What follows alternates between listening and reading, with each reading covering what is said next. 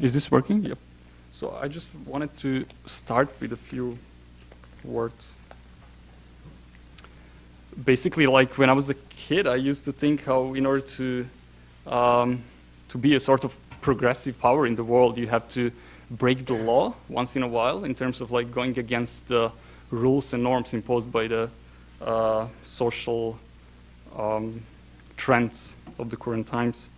And now when I'm slightly older, I still basically think the same. Like we should sort of respect our tradition, but every once in a while listen to that adventurous spirit in ourselves and then follow routes that have never been taken before and go against trends and basically paradigmatic ideas of the actual times. So our today's speaker, Dr. Stanley Aronowitz, he's one of those minds, I would say, that has ever since swum against the mainstream of that sort of paradigmatic thinking in philosophy and science. And so he's like a really good candidate for us to deliver another one of those like awakening punches for our postdoc community and like direct our, remind us where the secret of real creativity is. And direct it in the right direction, or maybe the left direction, you would say. Whatever. Whatever. So anyway, he's a professor of sociology and urban education, as far as I know, at City University of New York. And he's been a political activist for many decades. He's the editor of, some people would say famous, some other people would say infamous journal Social Text. And he also published or edited 25 books. The last one is named Against Schooling, in which, in quite an exciting way, he talks about the major demerits of the modern American education. And finally, in 2002, he was the Green Party candidate for the governor of New York State. So I told just a few. I suppose I have to use the microphone. Do I have to use the microphone? You can use this one, and you can use because it's a little forbidding to be behind a lectern when you have relatively few people. So with your permission, is that okay? That's all right, fine. It's much easier for me not to use it, although I might lean on it occasionally. I would like today to focus on two very different things which I think at the end I will try to put together. The first is the problem of science policy, that is the relationship between science and politics in the most direct sense, with the specific reference to the United States. There are two elements of policy. One is the private pharmaceutical, in biology, the private pharmaceutical companies, food processing companies, and other private corporations. And the second is the United States government. The second issue I want to talk about is a little bit more, if not controversial, maybe it is controversial, a little bit about the politics of science itself. I have written a book on the subject, actually, about the internal politics of science, which is called Science as Power, which was published in 1988 and has now been just reissued by the University of Minnesota Press. And I suspect the reason that they reissued it is because people are reading it again for whatever reason.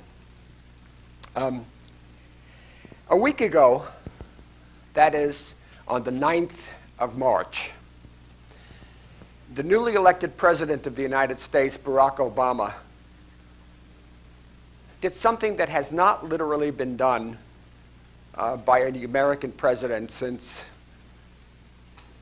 John F. Kennedy in the early 1960s, which is to actually make a speech in which he enunciated the broad outlines of a science policy.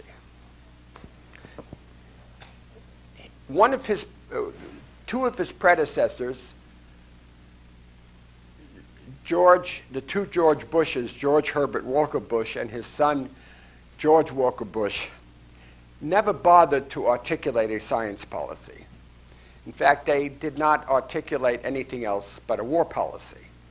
But Kennedy and Obama, and in between Bill Clinton, did in fact articulate policies.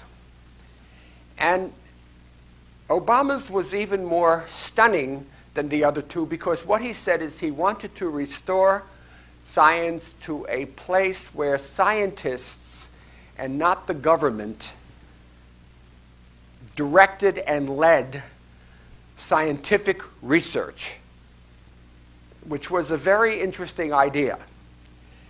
And he made a very specific statement, and that statement was that he wanted science to drive policy and not policy to drive, which means, he didn't say what it means. But what he implied was that scientists would have the freedom to perform their work according to the precepts of science itself, exclusively, rather than doing what has been done pretty openly, although covertly before that, since, well, in the first place, since the early 1980s, which I'll get to in a minute, and covertly since the rearmament program of the United States in 1938. What was true of the period from 1938 and the Obama speech is that, with exceptions, and I want to stipulate this, I want to be very clear, there are always exceptions. It's a very big country. There are people who do what is sometimes described as pure science, science which is undirected by application, science which is undirected by contract, science which is self-generated. Most of those people in physics are theoretical physicists, probably true in chemistry and biology. Evolutionary biology, which gets very little money, is free to think thoughts of its own in many respects because it doesn't have that kind of connection. But for the bulk of the scientific community, what drives research in the United States, and I suspect this is true virtually everywhere, is government and corporate policy. The priorities are not those which are self-generated, except insofar as theory does inform applied research, but are generated by the priorities of the nation and of business. The reason I mentioned 1938 is because it was then that President Franklin Delano Roosevelt appointed the first science advisor to his administration in the history of the United States. Science advisor was asked to decide a major issue, which was, in the process of rearmament, that is, the process of development of military, scientific, and technological capacity, should we follow the European model, at least in part the European model, of establishing separate institutes, or should we, as a country, endow to the universities the responsibility of the development of both the theory and the practice of science, which is connected to the military. And Vannevar Bush, who was the science advisor, came to the conclusion that the cost and the effort to establish separate institutes would be too expensive. Some of the universities have the capacity, both in terms of personnel as well as in terms of facilities, to conduct the kind of work that was required. Now, you are sitting in an institution, I don't mean the UCSF, but the University of California, which was one of the anointed institutions to conduct scientific research in that period. Princeton was another, Columbia was another, University of Illinois. And one of the aspects of that, and you should be aware of that, this is a land-grant university. under the Morrill Act of not M-O-R-A-L, the M-O-R-R-E-L-L, the Morrill Act of 1863, President Abraham Lincoln signed a bill which said that if states would designate certain quantities of land for the purposes of establishing universities, the federal government would, on a more or less continuous basis, support that effort both in the construction of universities and in the construction of scientific and technological research. The first was they were agricultural and technical research, but of course that expanded to scientific research. So there was a predisposition, to use a familiar term, there was a predisposition of the federal government to utilize its own law to establish the research university as a public university, with some exceptions, obviously. And Princeton, in that case, was an exception. Harvard was very reluctant, very reluctant. And of course, MIT later on became a very major place of scientific research. But when the war ended in 1945, that did not signal the end of the federal government's involvement in military research or military-related research.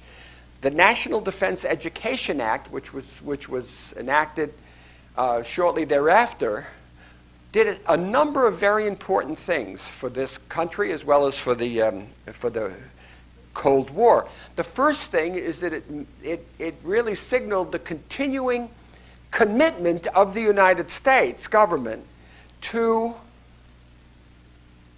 scientific and technological research and to supporting that research with considerable funds. Secondly, in order to maintain a high level of research capacity, it also provided, under the National Defense Education Act, hundreds of millions and then billions of dollars later on for scholarships and awards and grants and student support for those who would go into areas of science and technology. So that this government, notwithstanding our cultural, I use the word our, not mine, but our, meaning politically, our cultural antipathy to public support for higher education.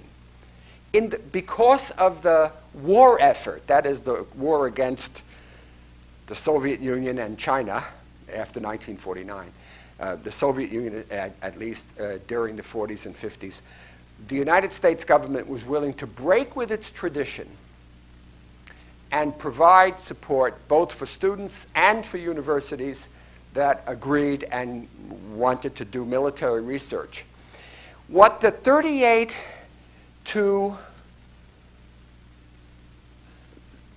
the 60s and 70s and 80s policies signaled was that the universities would in many ways become contractors for the federal government. Now, the smart money in this federal government, including the Eisenhower administration, which was the administration of the 1950s, the smart money of the administration, I use the word smart money, I mean, this is a colloquialism to mean, the leadership, government leadership, understood that to a certain extent they had to support fundamental, basic, pure, as it were, theoretical scientific research in order to assure that the applications, as well as the products, there are 3 levels of scientific research, the applications and the products would be continually renewed and developed. Then what begins to happen, of course, is that because the policy of the United States government was to contract out to private corporations, the 3 great generals of American society, General Motors, General Electric, and a military-based organization called General Dynamics, contract out to private corporations the production of goods, that is to say of military goods of all kinds, up into and including space exploration and everything else. because they had interest in private corporations, they established a precedent that private corporations could now become directly contractors of the federal government. That is to say, they did not exempt, except in the production of atomic bombs, that is, and finally of nuclear weapons, they did not exempt private corporations from becoming part of the defense effort, as in many other countries. So we had a private-public complex of organization to foment the war effort. Of course, you know the story from here on in. What begins to happen in the 1970s and 60s and 70s is that there's an increasing importance of the National Science Foundation and the National Institutes of Health to begin the process by which biological and medical science joins physical science in the production of knowledge as well as in the production of goods. And pharmaceutical corporations and food corporations and chemical corporations become part of the effort as well. So that what we begin to, so if anyone thinks, and I would be delighted to hear what you say, that science, not just technology, but that science in some way is opposed or independent of politics and policy, the history of the involvement, both from the 1860s, but primarily from the Second World War on, countervenes that idea. Science in the United States is inextricably linked to politics. The policies of federal government and the priorities of large corporations become very important in determining one of the major elements of any scientific research, which is the choice of object. The choice of object. And the purposes for which that research is ultimately being made. Then there's a second landmark. And the second landmark takes place in the early 1980s when the Massachusetts Institute of Technology faculty is offered during a period when, because of an economic crisis of the early 1980s, which does not parallel this one precisely, because this one's much worse. We have, the good news is that we're going to have an economic crisis so that some of the rich are going to be brought down, and they're already being brought down. The bad news is that it's going to hurt scientific research.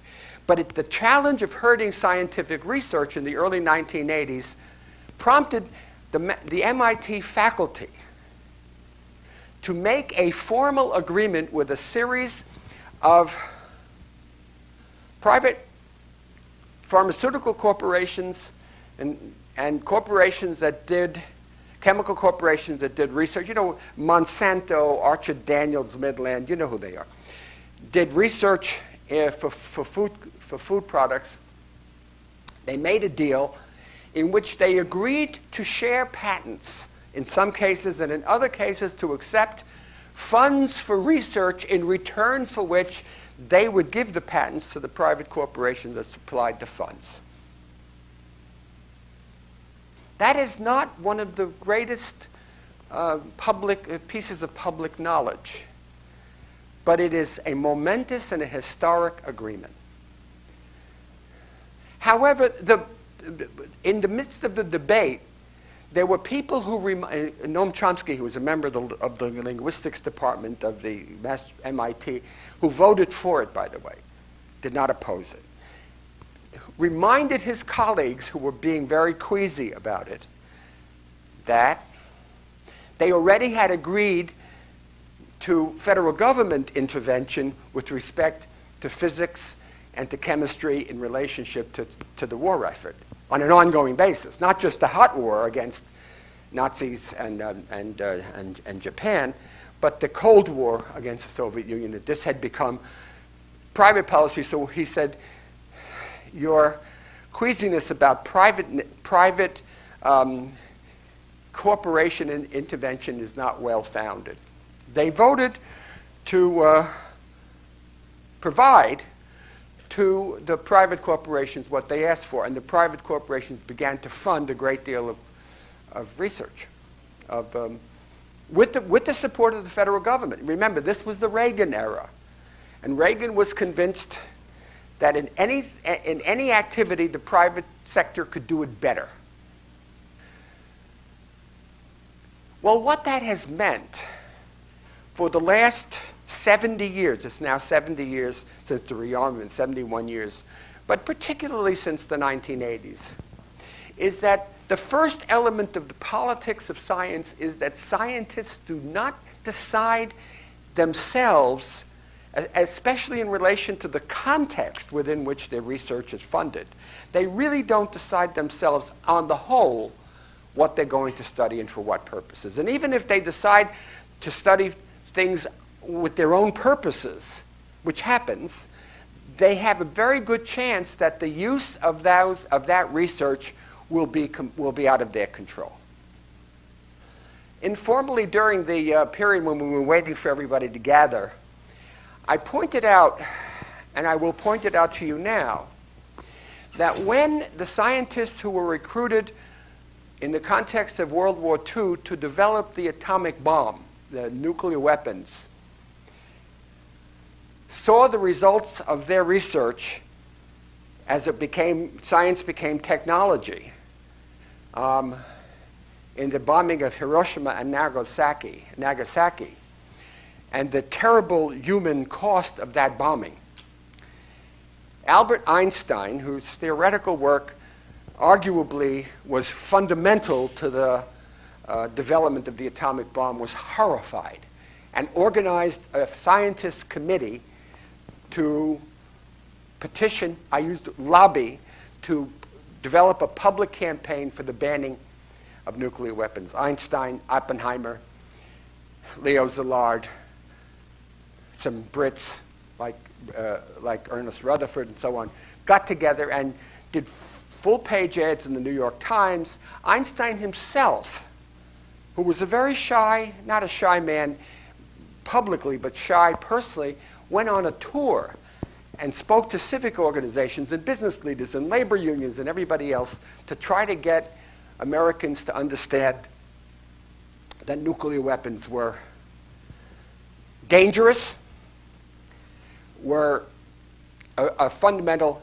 violation of human rights, and to abolish it. Now, what is important about that activity, which took place largely in the late 40s through the 1960s, was two things happened.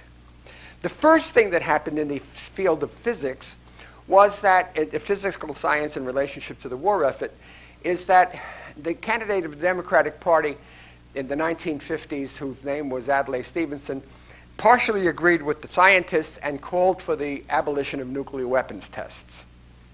And that sort of slowed down the movement. But the second thing that happened, which was very disappointing, not just to Einstein, but disappointing to Szilard. Szilard is spelled S-Z-I-L-A-R-D. Leo Szilard, he was a friend of Einstein. He was a major physicist, a major developer of the atomic bomb.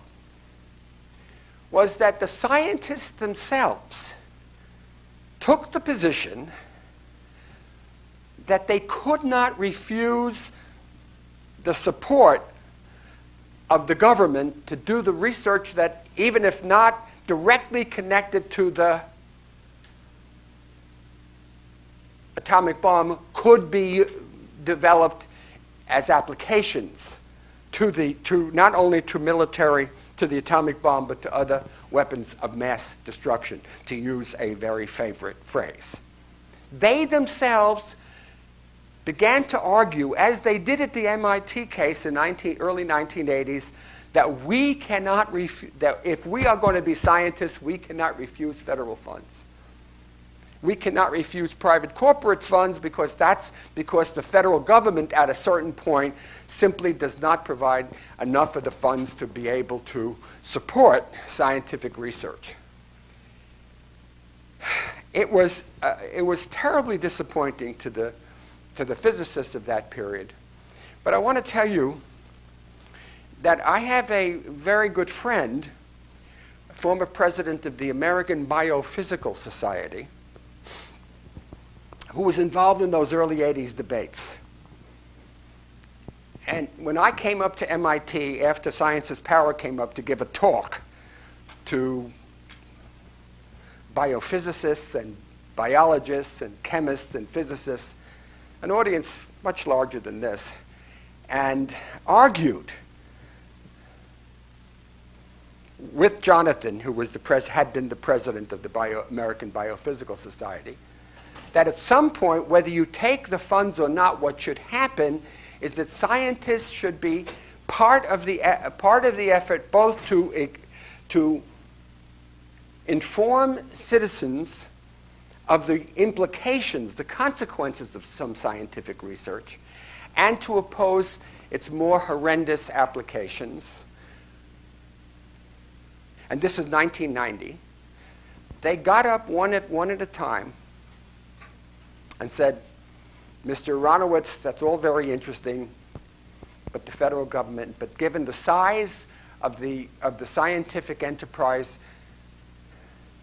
we cannot take this position, also because at that point George Herbert Walker Bush and Reagan were in power. They were absolutely sure that their heads would be cut off. I don't mean that literally, but the money would dry up for anybody who took such positions. Now, Obama says science can move forward. I want to suggest, this is the first part of my talk, I want to suggest that what Bill Clinton, another president of the United States, said in 1993 is still the case, which is, I urge the NSF and the NIH and other agencies responsible for science policy to reward dedicated research. The term he used was dedicated